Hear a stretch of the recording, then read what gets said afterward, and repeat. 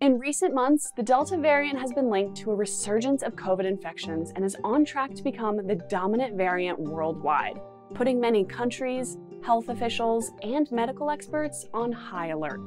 There's been a lot of potential variants of concern that have brought it up around the world, and a lot of this is due to the fact that viruses mutate. That's what they do.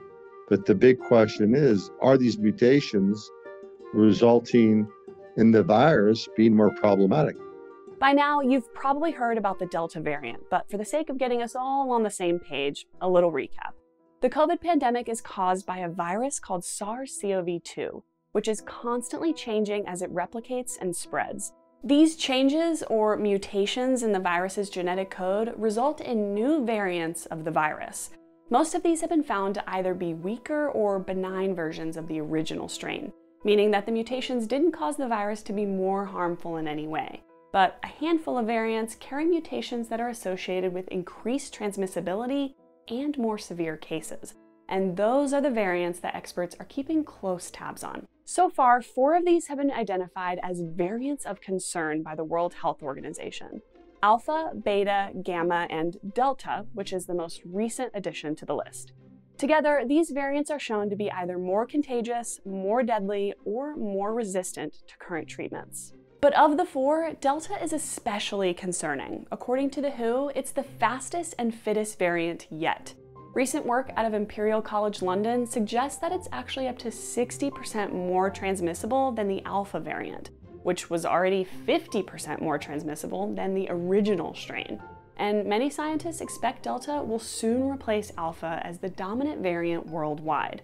We're already feeling the effects, particularly with rates of infection steadily rising amongst unvaccinated populations. Delta is also sometimes referred to as the double mutant. This somewhat sinister moniker is based on the fact that 2 important mutations can be found in the variant's spike protein.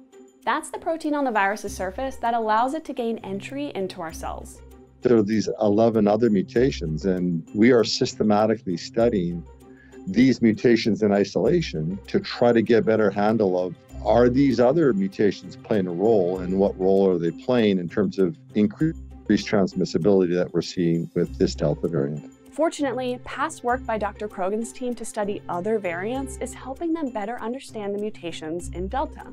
The last year and a half, we've been looking at how the host responds to the virus. With respect to the Delta variant compared to the other variants, there's about the same number of mutations, but they're more spread out in the genome. In that way, maybe ultimately more human proteins in our cells are being manipulated in adverse ways compared to earlier lineage viruses. That's one hypothesis, but at the end of the day, we've got to wait to see what the data looks like and then go from there. Questions abound, including whether the Delta variant impacts our health in different ways.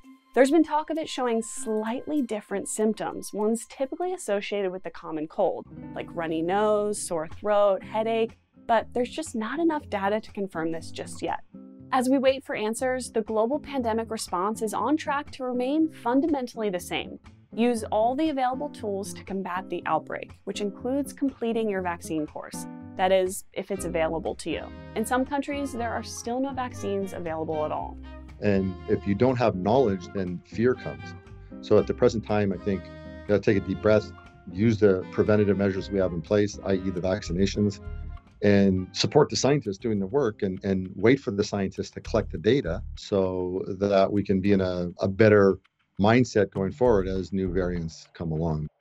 It's important to keep in mind that vaccines such as the ones developed by Moderna and Pfizer remain extremely effective against severe disease caused by SARS-CoV-2, variants and all. And early results investigating their protection against the Delta variant specifically are encouraging. One UK study found Pfizer to be 88% effective against symptomatic disease caused by the Delta variant, while Moderna also found a modest reduction in neutralizing antibodies when their vaccine confronted the variant. These variants are providing us with a very valuable lesson. Right now, the lesson is to get vaccinated as quickly as possible. While the coronavirus is a standout virus in many ways, it follows many of the same habits of other viruses, namely that it mutates.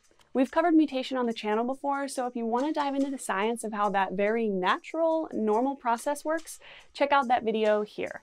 Make sure to subscribe to Seeker for more COVID coverage. And as always, thank you so much for watching. I'll see you next time.